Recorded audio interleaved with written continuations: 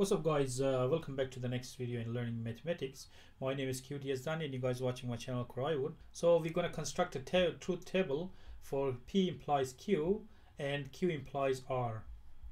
And now if you look in here, we're going to put a P, so it's going to be for T. We're going to have the first T, the second T, we're going to have third T, and we're going to have 4T. Now we're going to have 5F, 4F.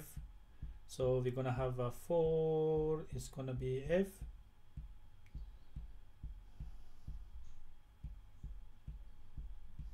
so it's 8 rows.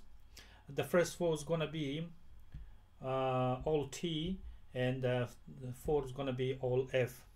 In the next table we're gonna put a Q, we're gonna put a 2T, these two guys here, keep in mind we put a 2T, and then we're gonna put a 2F, then we're gonna put a F here, then we're gonna put another F here, then we're gonna put a T here, then we're gonna put a 2T, and then we're gonna put a 2F here. So it's gonna be another F. Okay, so on the right, on the R, we're gonna put a TF, TF, and TF. We're gonna put a TF, then we're going to put a T, and then we're going to put a F. So here we're going to put a T, we're going to put a F, then we're going to put a T, and then here we're going to put a F. Alright, so now our P, Q, and R here, if you guys notice here, we put a 4T, and we got to put a 4F. Here we put a 2T and 2F, put a 2T and 2F, and here we put a 2TF, TF, TF, and TF. Alright, so now we're going to come here and say P implies Q.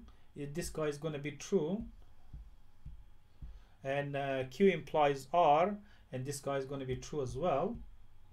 And P implies Q, if you look in here, P implies Q, and Q implies R, this guy is going to be true as well. So the first column is going to be all true.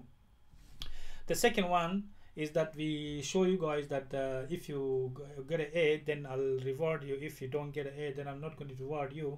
So it doesn't matter if you got an A or not. So if you're not getting A, it doesn't matter if I give you money or not. So it's still the condition is still going to be true.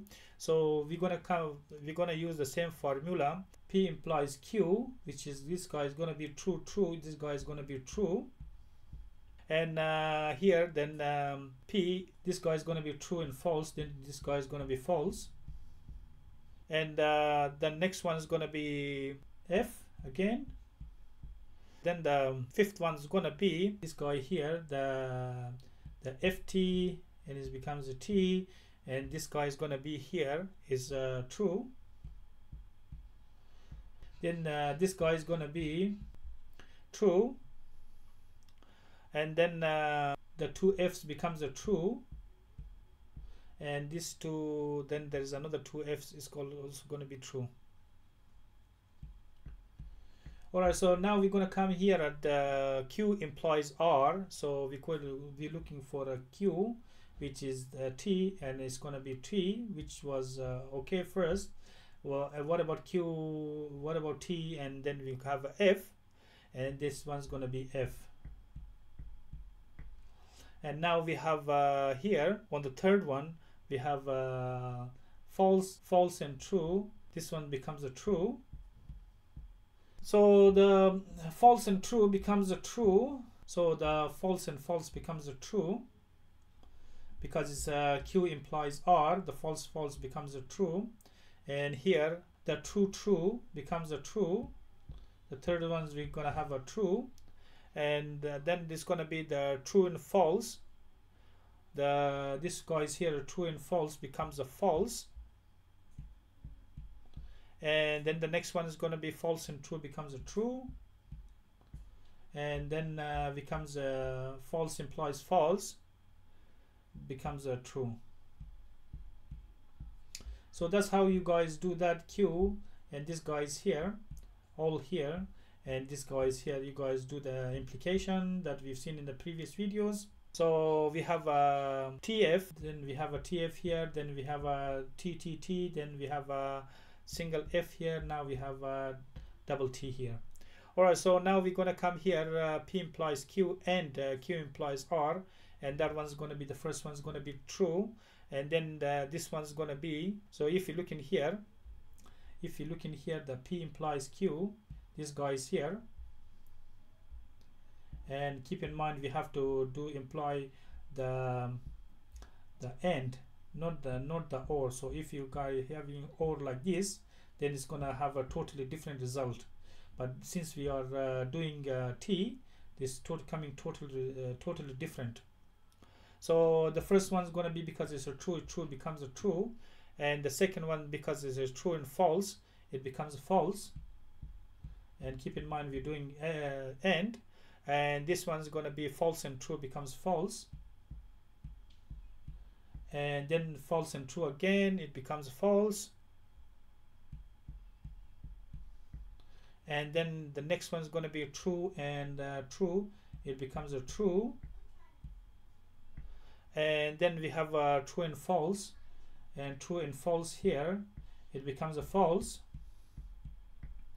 And then we have true and true, T and T becomes a true. And then the last one's going to be T and T becomes a true. So that's how you guys gonna fill. So I'm gonna clear this guy here. This guy is here. So I'll write it again for you if you want. So that's Q implies R. Okay, so I'll write again. Q implies R, so it's gonna be T F T T. So it's gonna be T, then it's gonna be F. Then it's going to be T, then it's going to be T, false and true becomes false, true and true, it becomes a true here. So here is false, so it becomes a F here. I should make a bigger F.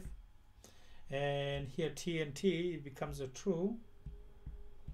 And the last one is T, is becomes a T. So we have TF, and we have a T, true, true, true, and we have a false here, and we have a true and true here. Alright, so that's how we're gonna solve this. We're gonna construct a truth table of P implies Q and Q implies R. So that's how we're gonna do that. Alright guys, so in this next video we're gonna see what is logically equivalent in the truth table. Alright, that's it for this video, and if you have any question or comment, leave in the comment box. Otherwise, I'll see you guys in the next video, and bye.